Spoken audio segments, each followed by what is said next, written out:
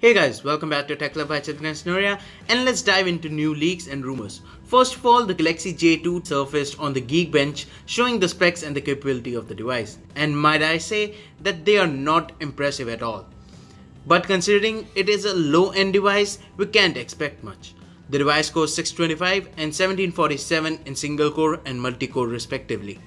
It will come with a gig of RAM and Exynos 7570 processor. Let's just wait and see how the device is going to be. Let's move to Apple. We have new renders of the budget iPhone, the one with 6.1-inch LCD display. The device looks identical to iPhone 10 from the front. But on the back, the budget iPhone has only one camera. But the phone still looks beautiful, doesn't it? Speaking about Apple, we have a manufacturer who has sworn to make its devices look like Apple devices, Xiaomi.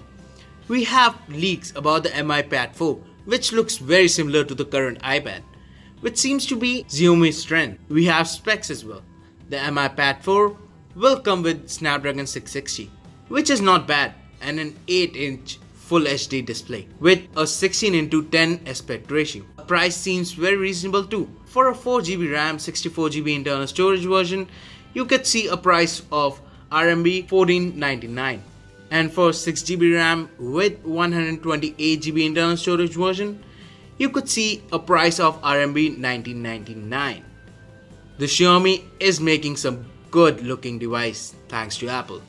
Returning back to Samsung, we have a clear view cover leak, which once again shows the Tetris styled camera and fingerprint sensor. And this might be the final design of the Galaxy Note 9, as this cover leaks turns out to be the most accurate every time. So guys, that's all I have for you today. I hope you liked this video, and do let me know down in the comments, do you like the Note 9's design?